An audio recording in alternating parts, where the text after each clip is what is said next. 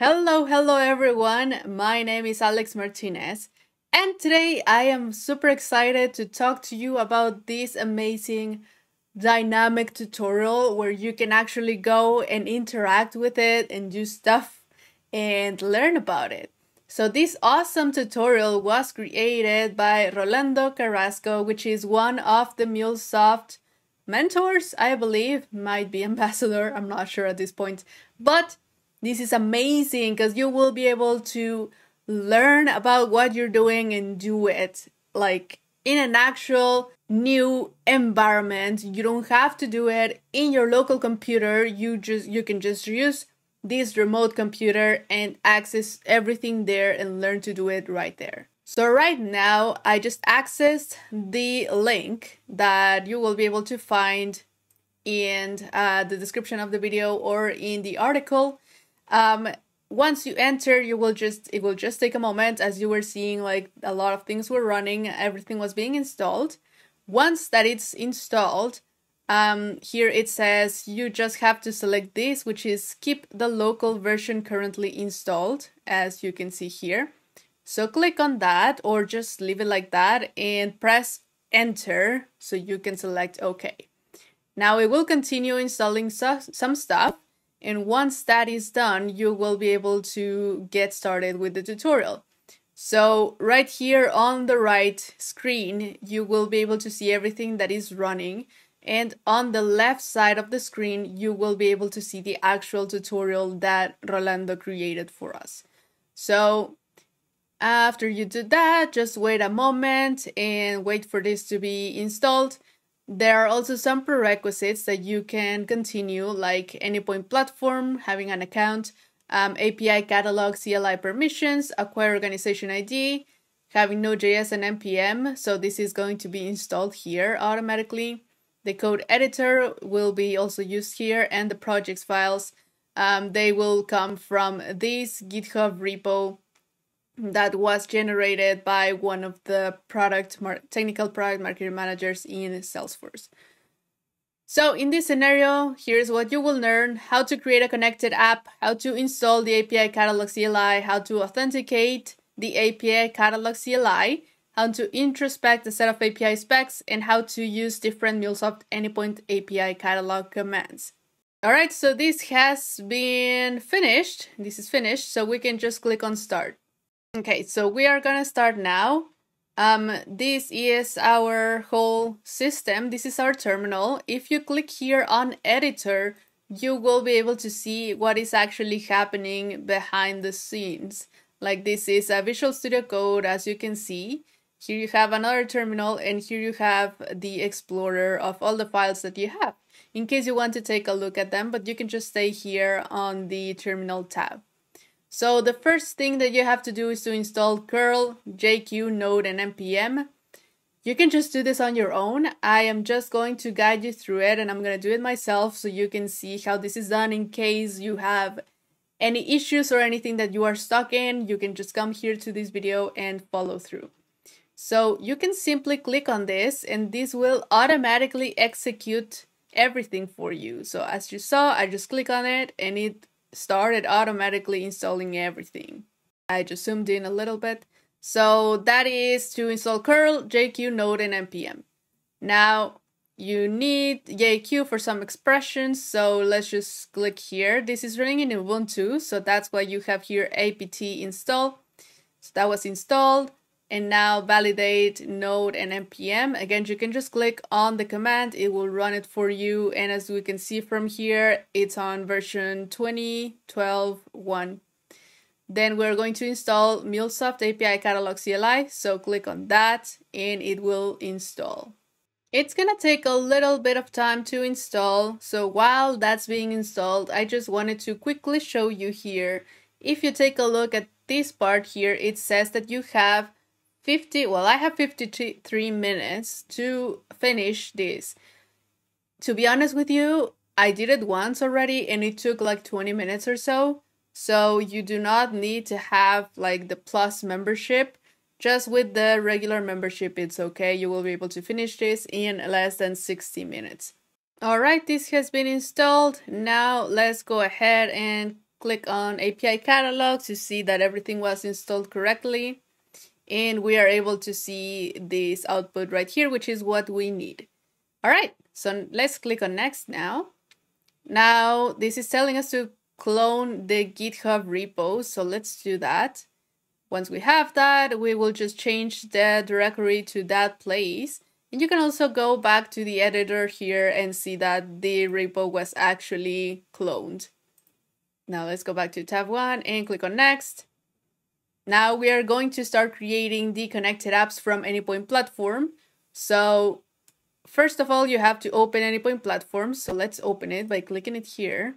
So it's asking us to sign in. I'm just going to go ahead and sign up and create a new account. All right, I'm pretty much ready. Let's create this account. All right, my account was created. Now let's see what we need to do. We have to go to Access Management and click on Connected Apps. So let's do that. Here, Access Management, and then Connected Apps.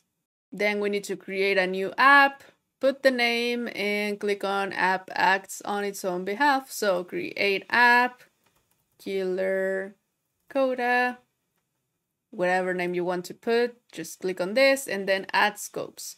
So which scopes are we going to be adding here? We have API catalog contributor. So this one. Then in the general section, we have view environment.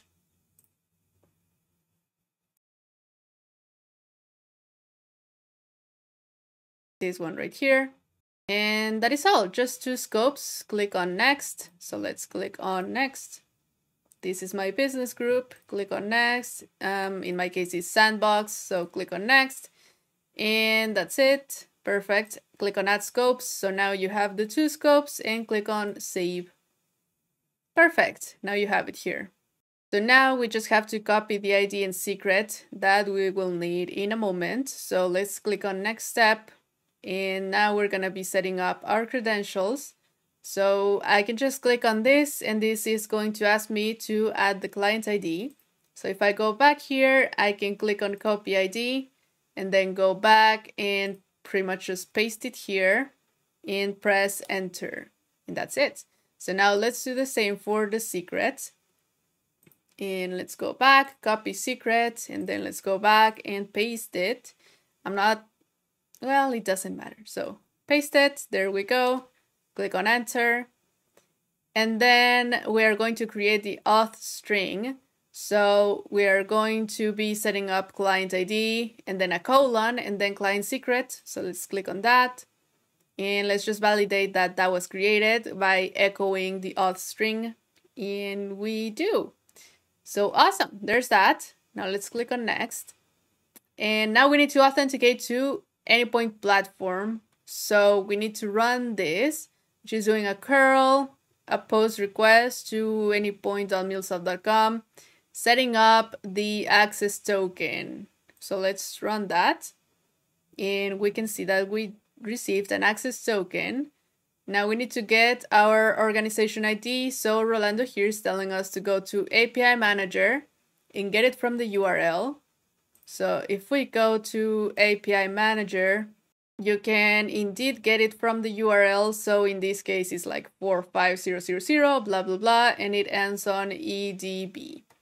Another way is to click here on environment information, and you will also see it right here, business group ID, and we have the same one, which is 45000, blah, blah, blah, and EDB. And just another way, because I just want to show you all the ways, if you go to Access Management, click on Business Groups, and then this is your business group, you can get it from here as well. Business Group ID 4500 EDB. So whichever way you want to retrieve this org ID, just retrieve it. And now run this and paste it here and press enter, and there's that. So now let's click on next. And now we need to generate a descriptor file. So if we run API catalog, create descriptor, we can run this. And that created the descriptor. Awesome. So there's that. We can also check that it was created. So if we go to follow tutorial and then we have here the catalog.yaml, and this is what was created. So you can also go check it out there in the files if you want. Let's go back here. When you're following the whole tutorial, you can of course take a look at everything that's happening here. I will just skip that for a moment. So we were here. We want to copy the following text, so you can simply just click on it and it will copy. And then we want to paste it here in the catalog.yaml. So paste it and saved. That is automatically saved. You don't have to save it. So now get back to the tab 1 and you can execute the following command to publish the asset. So API catalog publish asset. Before I do that, I am going to go ahead and go to my Exchange to show you that I have nothing else here. So here we go. This is my root and I have nothing here. So let's go ahead and run this. Okay, so that was a dry run. So you can see the contents from the dry run here, and it actually says that it's processing. So that's good. So now let's actually run it. So if we click on it, it will actually start. Yes, now it's doing the whole thing. You can see that it's publishing to Exchange. So we're seeing the output. And after that, we will be able to see the asset actually on Exchange. All right, so the API was successfully published. Now, if we go back to Exchange, let's just refresh this. And now we can see that we have the shipping API, the invoice payment system API, and we actually have a connector of invoice payment system API. So there's that. We have that new thing. Click on next, and that is all. If you check out the shipping API, this is what we published, which is awesome. You have everything here. You have even like the snippets. Well, it doesn't work. Well, this one works. Awesome. But yeah, you can just do everything from here. And this is a great way to learn because you can see all of the commands. You can execute them by just clicking on them. You don't have to set up anything else.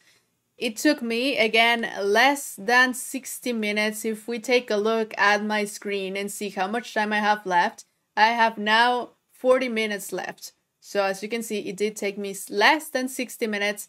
You can just go back and restart or do more stuff about this. So this is an awesome way of learning. Thank you, Rolando, for creating this. I really, really appreciate it. I don't know how long it took you to do this, but this is awesome. So you can get all of the information in the description of the video or in the article. If I already created the article, it's going to be in the description of the video. If not, you can just go to processdev.com or check out everything in the description of the video in YouTube. And that's all then. This is awesome. Thank you, Rolando, again. And I hope I get to see more people creating tutorials, like interactive tutorials in this platform called Killercoda. Alright, and that is how you solve it. In case you, for any reason, wasn't able to do it all on your own, that is totally fine. You can also send some feedback here for Rolando, or you can just contact him on LinkedIn or on Slack if you're on the MuleSoft community Slack channel workspace. And that's all. So from my side, remember to follow us on youtube.com/processdev, or remember to subscribe in processdev.com because you will receive notifications as soon as we publish new stuff. Alright, that's all for this video. I hope you liked it. I hope this was useful, and I hope there are more tutorials from this platform. Alright, see you later. Bye.